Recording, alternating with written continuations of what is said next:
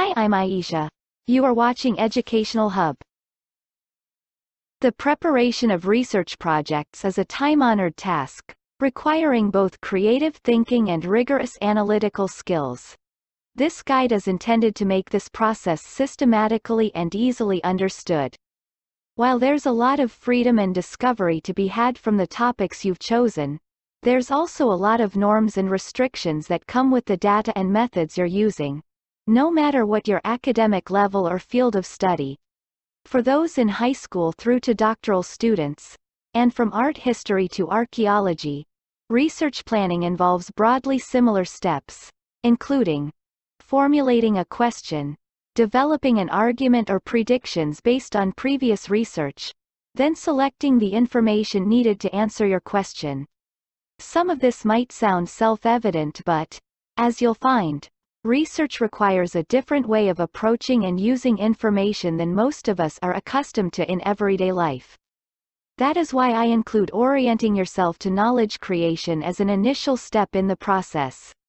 This is a crucial and underappreciated phase in education, akin to making the transition from salaried employment to entrepreneurship. Suddenly, you're on your own, and that requires a new way of thinking about your work. How to plan a research project. Here is key points. 1. Planning a research project is essential no matter your academic level or field of study. There is no one best way to design research, but there are certain guidelines that can be helpfully applied across disciplines. 2. Orient yourself to knowledge creation. Make the shift from being a consumer of information to being a producer of information. 3. Define your research question. Your question frames the rest of your project, sets the scope, and determines the kinds of answers you can find. 4. Review previous research on your question.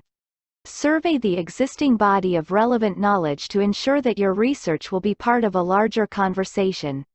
5. Choose your data and methods. For instance, will you be collecting qualitative data, via interviews, or numerical data, via surveys? 6. Circle back and consider revising your initial plans.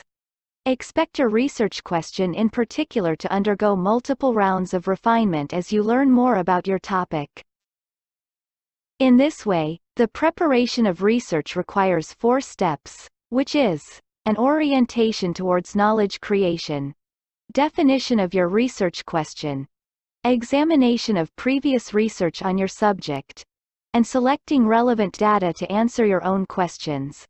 Because this guide is dedicated to planning a research project, rather than conducting one, it does not explore the details of data collection or analysis. Those steps will occur after you've set out your projects. Furthermore, this topic has a broad scope. Data and analysis are an integral part of the year-long PhD courses. Rather, some basic strategies to be used in planning the data segmentation and analysis process that is relevant for your research question will be given in the 4th part of this section. Step 1.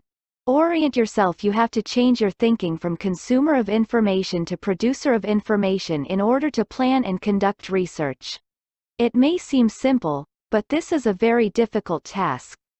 In practical terms, that means removing the mindset of a student who thinks knowledge is something created by other people. We are often passive evaluators of knowledge as students. Asked to do a particular set of readings, then assessed on how well we reproduce what we've read. However, researchers need to play an active part in the production of knowledge. It takes more than reading and absorbing what other people have written for research. You must interact with it. So, we argue with past knowledge and in some cases try to prove that the ideas which we accept as valid are really not true at all. For example, rather than simply taking in the claims of an author you read, you'll need to draw out the implications of those claims. If what the author is saying is true, what else does that suggest must be true? What are the inferences that you can draw from the author's statements? Step 2. Define your research question. This step is often ignored by students, but experienced researchers know that the most difficult part of the research planning process is often the formulation of a good question. The precise wording of the question therefore forms the basis for the rest of the project. Therefore, it is important that the question should be posed in a manner both comprehensible and likely to produce interesting results. You have to choose the question that interests you, but it's only a start of an iterative process. Most researchers are returning to this step and making changes in response to previous research, constraints on resources or other considerations. In some ways, new and unique information needs to emerge from these scholarly research questions. For instance, there have been a lot of people studying the gender roles in sports teams. What can you say that isn't said before? Reinventing the wheel in this endeavor is the number one no. Therefore, the next step is a review of previous research on your topic. You might need to revise your research question in the light of what you discover at this stage. Iterating between your question and the existing literature is a normal process.